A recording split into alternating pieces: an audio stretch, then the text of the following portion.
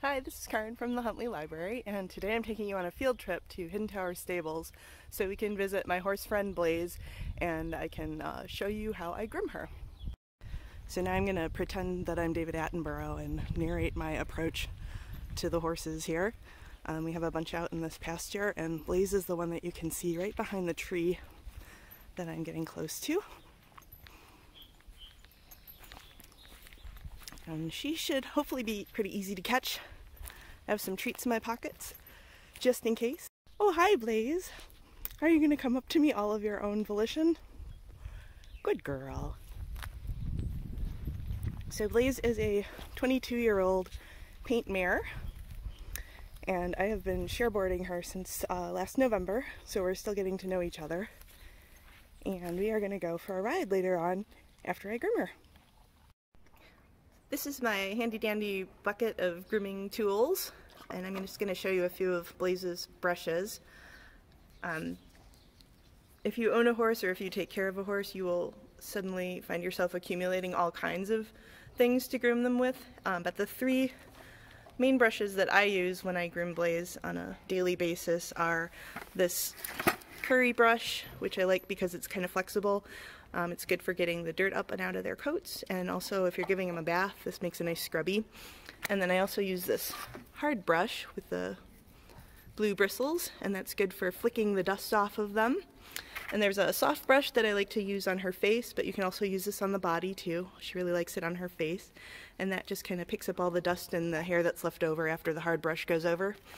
And then there's a couple of other things that I use. There's a brush for the mane and the tail. This is a very sturdy brush. I don't always brush her tail and her mane every day, but when I do, I like to use this. And then I have a hoof pick that I use every time when I ride her, so that I make sure there's no stones or grit in her hooves that will interfere with our ability to ride or hurt her feet. Hi, Blaze. You're such a good girl. Do you want to smell this brush? Yes, I do. So I like to start up on the neck here with the curry, and I use a circular motion. And Blaze is actually not too dirty right now. We already rode today, so I've already groomed her once. And you'll do this all over her body on both sides. You get down under her chest, she's gonna nibble me. And you can get down on her leg here too. You do see some, she's still shedding out from her winter coat, so you can see some hair falling as I do that. And there are different philosophies of grooming, I guess. There are people who vacuum every speck of dust off of their horse. And then there are folks who are just gonna groom this sort of saddle girth area, so from the withers here down to where the saddle sits, and then this area here, and then right under, like right near her armpit where the girth is gonna go when we have a saddle on her. That area needs to be really clean so that they don't get any cuts or sores from the saddle parts rubbing against their body. Okay, so now we're ready to use the hard brush, which is this blue bristled one. And I'm just going to use it to flick, starting up at the neck again, flick all of that dirt and hair off of her.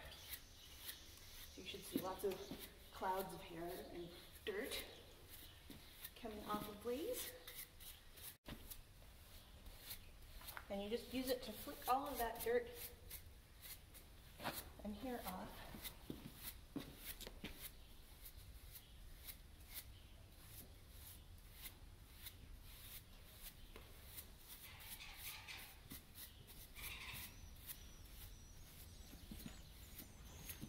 And I don't generally use the hard brush on Blaze's face, just because she has more sensitive skin there, and it's a little bit stiff and uncomfortable for that. I do have a soft brush though that I can use to brush her face.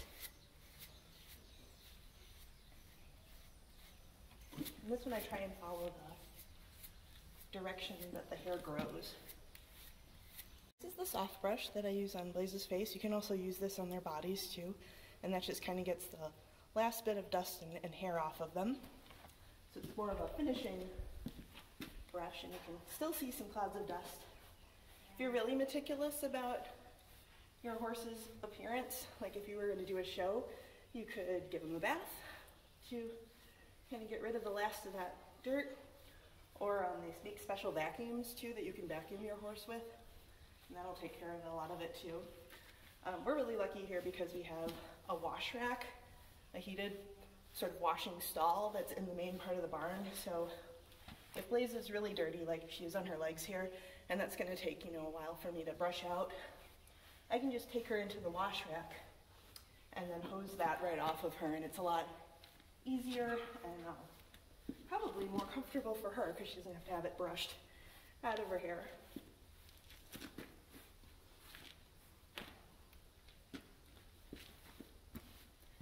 And while you're grooming your horse, you can start to look for things like swellings, or if you feel that their leg is hot, or if you're cleaning their hooves and you notice that their hooves need to be trimmed, or there's some kind of infection going on there. Horses often get abscesses in their feet, so you might notice that your horse is walking strangely, or they're lame and favoring a leg. So all of this you can kind of sense just by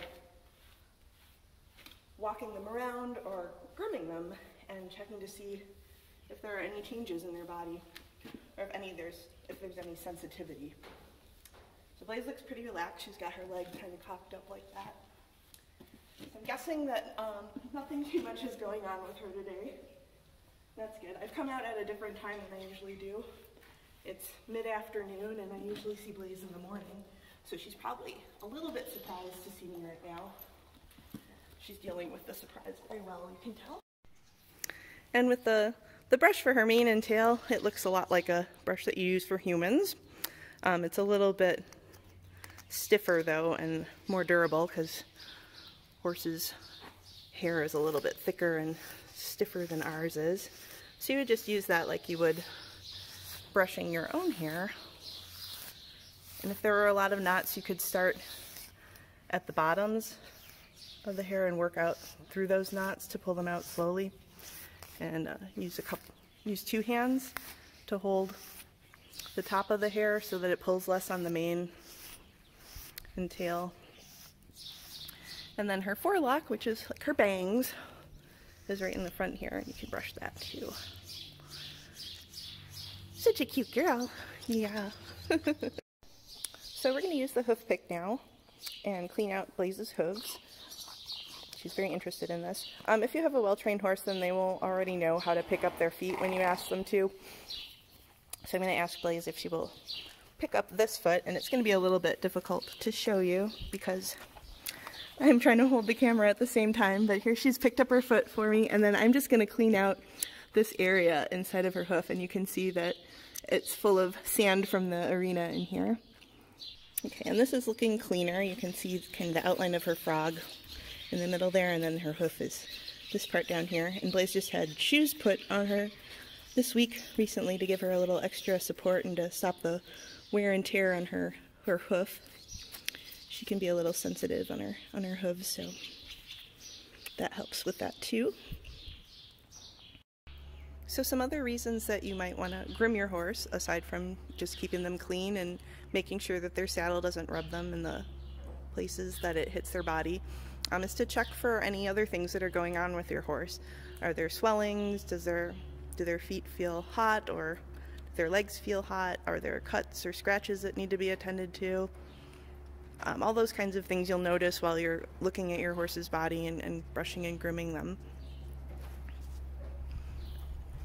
And another good thing about grooming is it helps cement a bond between you and your horse. Horses in a herd will groom each other when they're friends, and they'll kind of nibble on each other's necks and take care of any itches. So it's a good way to have a relationship with your horse beyond just riding them.